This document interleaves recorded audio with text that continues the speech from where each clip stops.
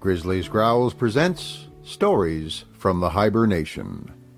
Read by David Grizzly Smith.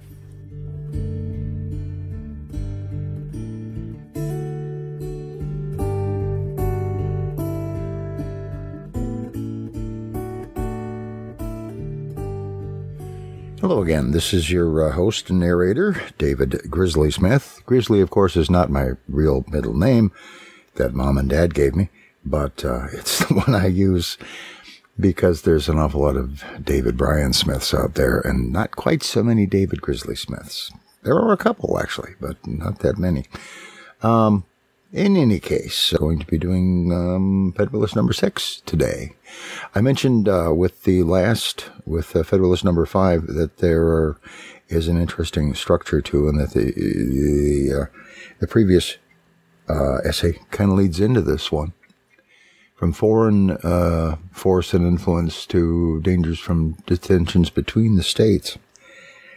And once again, the material here does, I hope, make one think about its importance to the circumstances in which we find ourselves now.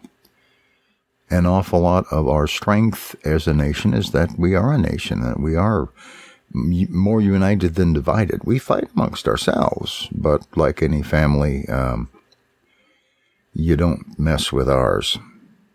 Okay, there's some members of my family I don't get along with, but we're still family even so. And also that a lot of the dissension that we find between ourselves is sometimes provided to us by other nations. I think Hamilton covers that rather well here. This was actually written, is attributed to Alexander Hamilton himself. I present for your consideration a site for the Alexander Hamilton Awareness Society, which I stumbled across when I was Googling Alexander Hamilton.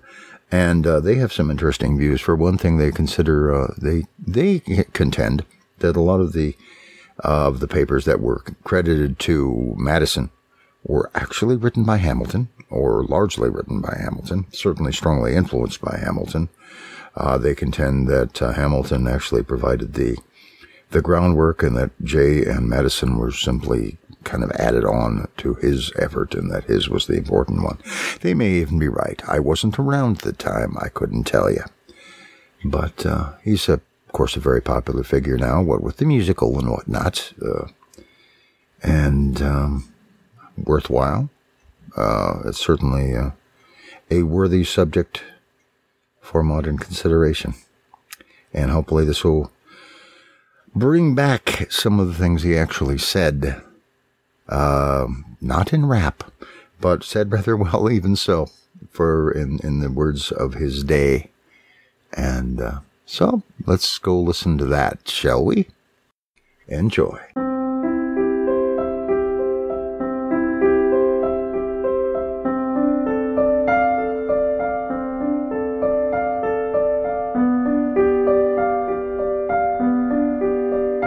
The Federalist Papers, Essays on the New Constitution, written by Alexander Hamilton, John Jay, and James Madison, under the nom de plume of Publius, read by David Grizzly Smith.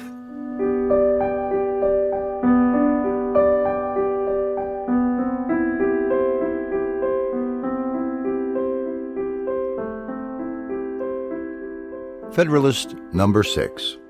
Concerning dangers from dissensions between the states. For the Independent Journal. Author, Alexander Hamilton. To the people of the state of New York. The 3 last numbers of this paper have been dedicated to an enumeration of the dangers to which we should be exposed, in a state of disunion, from the arms and arts of foreign nations. I shall now proceed to delineate dangers of a different and perhaps still more alarming kind, those which will, in all probability, flow from dissensions between the states themselves, and from domestic factions and convulsions. These have been already, in some instances, slightly anticipated, but they deserve a more particular and more full investigation. A man must be far gone in utopian speculations who can seriously doubt that if these states should either be wholly disunited or only united in partial confederacies, the subdivisions into which they might be thrown would have frequent and violent contests with each other. To presume a want of motives for such contests as an argument against their existence would be to forget that men are ambitious, vindictive, and rapacious. To look for a continuation of harmony between a number of independent, unconnected sovereignties in the same neighborhood would be to disregard the uniform course of human events and to set at defiance the accumulated experience of ages. The causes of hostility among nations are innumerable. There are some which have a general and almost constant operation upon the collective bodies of society. Of this description are the love of power, or the desire of preeminence and dominion, the jealousy of power, or the desire of equality and safety. There are others which have a more circumscribed, though an equally operative influence within their spheres. Such are the rivalships and competitions of commerce between commercial nations. And there are others, not less numerous than either of the former, which take their origin entirely in private passions, in the attachments, enmities, interests, hopes, and fears of leading individuals in the communities of which they are members. Men of this class, whether the favorites of a king or of a people, have in too many instances abused the confidence they possessed, and assuming the pretext of some public motive, have not scrupled to sacrifice the national tranquillity to personal advantage or personal gratification. The celebrated Pericles, in compliance with resentment of a prostitute, at the expense of much of the blood and treasure of his countrymen, attacked, vanquished, and destroyed the city of the Samnians. The same man, stimulated by private pique against the Megarensians, another nation of Greece, or to avoid a prosecution with which he was threatened as an accomplice of his supposed theft of the statuary Phidias, or to get rid of the accusations prepared to be brought against him for dissipating the funds of the state in the purchase of popularity, or from a combination of all these causes, was the primitive author of that famous and fatal war distinguished in the Grecian annals by the name of the Peloponnesian War, which, after various vicissitudes, intermissions, and renewals, terminated in the ruin of the Athenian Commonwealth. The ambitious cardinal who was prime minister to Henry VIII, permitting his vanity to aspire to the triple crown, entertained hopes of succeeding in the acquisition of that splendid prize by the influence of Emperor Charles V. To secure the favor and interest of this enterprising and powerful monarch, he precipitated England into a war with France, contrary to the plainest dictates of policy, and at the hazard of the safety and independence, as well of the kingdom over which he presided by his counsels, as of Europe in general. For if ever there was a sovereign who bid fair to realize the project of universal monarchy, it was Emperor Charles V, of whose intrigues Wolsey was at once the instrument and the dupe. The influence which the bigotry of one female, the petulance of another, and the cabals of a third had in the contemporary policy, ferments, and pacifications of a considerable part of Europe are topics that have been too often descanted upon not to be generally known. To multiply examples of the agency of personal considerations in the production of great national events, either foreign or domestic, according to their direction, would be an unnecessary waste of time. Those who have but a superficial acquaintance with the sources from which they are to be drawn will themselves recollect a variety of instances, and those who have a tolerable knowledge of human nature will not stand in need of such lights to form their opinion either of the reality or the extent of that agency. Perhaps, however, a reference tending to illustrate the general principle may with propriety be made to a case which has lately happened amongst ourselves. If Shays had not been a desperate debtor, it is much to be doubted whether Massachusetts would have been plunged into a civil war.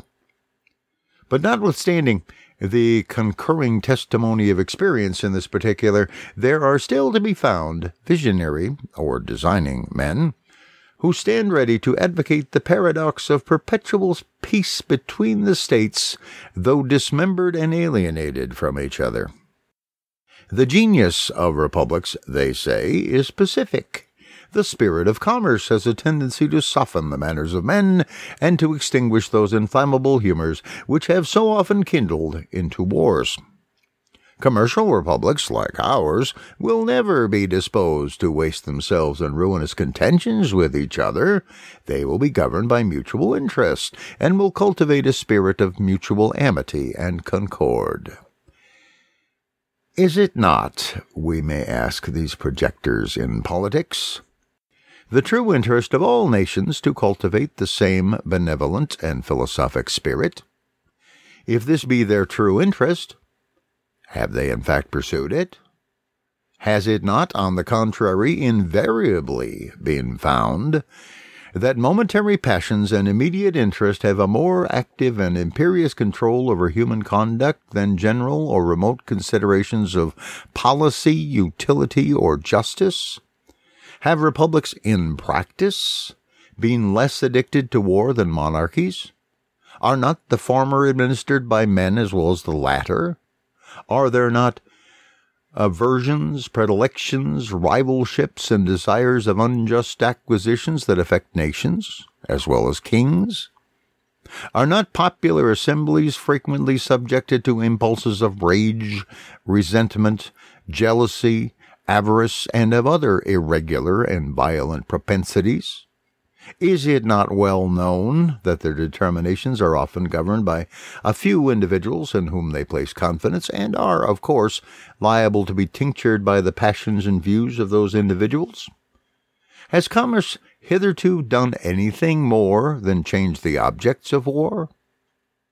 Is not the love of wealth as domineering and enterprising a passion as that of power or glory? Have there not been as many wars founded upon commercial motives, since that has become the prevailing system of nations, as were before occasioned by the cupidity of territory or dominion? Has not the spirit of commerce in many instances administered new incentives to the appetite, both for the one and for the other? Let experience, the least fallible guide of human opinions, be appealed to for an answer to these inquiries. Sparta, Athens, Rome, and Carthage were all republics. Two of them, Athens and Carthage, of the commercial kind. Yet were they as often engaged in wars, offensive and defensive, as the neighboring monarchies of the same times. Sparta was little better than a well-regulated camp, and Rome was never sated of carnage and conquest. Carthage, though a commercial republic, was the aggressor in the very war that ended in her destruction. Hannibal had carried her arms into the heart of Italy and to the gates of Rome, before Scipio, in turn, gave him an overthrow in the territories of Carthage and made a conquest of the Commonwealth. Venice, in later times, figured more than once in wars of ambition, till, becoming an object to the other Italian states, Pope Julius II found means to accomplish that formidable league which gave a deadly blow to the power and pride of this haughty republic. The provinces of Holland, till they were overwhelmed in debts and taxes, took a leading and conspicuous part in the wars of Europe. They had furious contests with England for the dominion of the sea, and were among the most persevering and most implacable of the opponents of Louis XIV. In the government of Britain, the representatives of the people compose one branch of the national legislature. Commerce has been for ages the predominant pursuit of that country. Few nations, nevertheless, have been more frequently engaged in war, and the wars in which that kingdom has been engaged have, in numerous instances, proceeded from the people. There have been, if I may so express it, almost as many popular as royal wars. The cries of the nation and the importunities of their representatives have, upon various occasions, dragged their monarchs into war, or continued them in it, contrary to their inclinations, and sometimes contrary to the real interests of the state. In that memorable struggle for superiority between the rival houses of Austria and Bourbon, which so long kept Europe in a flame, it is well known that the antipathies of the English against the French, seconding the ambition, or rather the avarice, of a favorite leader, protracted the war beyond the limits marked out by sound policy, and for a considerable time in opposition to the views of the court. The wars of these two last-mentioned nations have in a great measure grown out of commercial considerations. The desire of supplanting and the fear of being supplanted, either in particular branches of traffic or in the general advantages of trade and navigation. From this summary of what has taken place in other countries, whose situations have borne the nearest resemblance to our own, what reason can we have to confide in those reveries which would seduce us into an expectation of peace and cordiality between the members of the present Confederacy in a state of separation? Have we not already seen enough of the fallacy and extravagance of those idle theories which have amused us with promises of an exemption from the imperfections, weaknesses, and evils incident to society in every shape? Is it not time to awake from the deceitful dream of a golden age, and to adopt as a practical maxim for the direction of our political conduct that we, as well as the other inhabitants of the globe, are yet remote from the happy empire of perfect wisdom and perfect virtue? Let the point of extreme depression to which our national dignity and credit have sunk, let the inconveniences felt everywhere from a lax and ill administration of government, let the revolt of a part of the state of North Carolina, the late menacing disturbances in Pennsylvania, and the actual insurrections and rebellions in Massachusetts declare. So far is the general sense of mankind from corresponding with the tenets of those who endeavor to lull asleep our apprehensions of discord and hostility between the states in the event of disunion, that it has from long observation of the progress of society become a sort of axiom in politics that vicinity or nearness of situation constitutes nations' natural enemies. An intelligent writer expresses himself on the subject to this effect. Neighboring nations, says he, are naturally enemies of each other, unless their common weakness forces them to league in a confederate republic, and their constitution prevents the differences that neighborhood occasions, extinguishing that secret jealousy which disposes all states to aggrandize themselves at the expense of their neighbors. This passage, at the same time, points out the evil and suggests the remedy. Publius.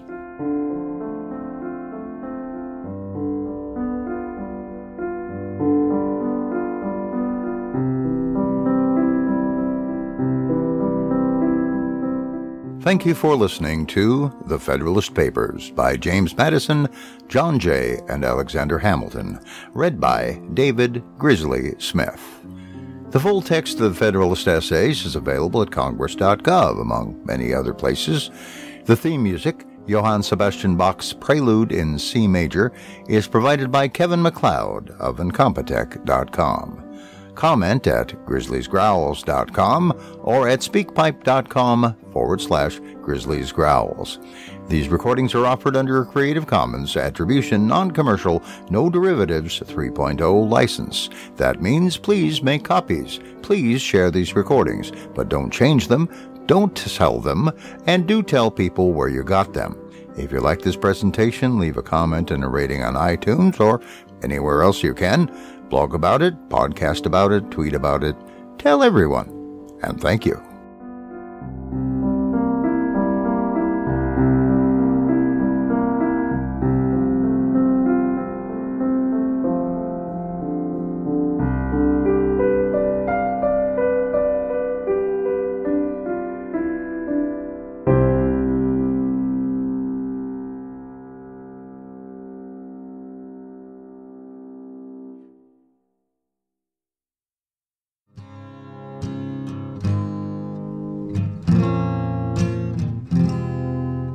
Thank you for listening to Stories from the Hiber-Nation. Theme music for the series is Canon in D by Pachelbel, performed by Owen Poteat of owenpoteat.com. Comment or contribute on the website at grizzly.libsyn.com. This program is offered under a Creative Commons Attribution, Non-Commercial, No Derivatives license. Thank you.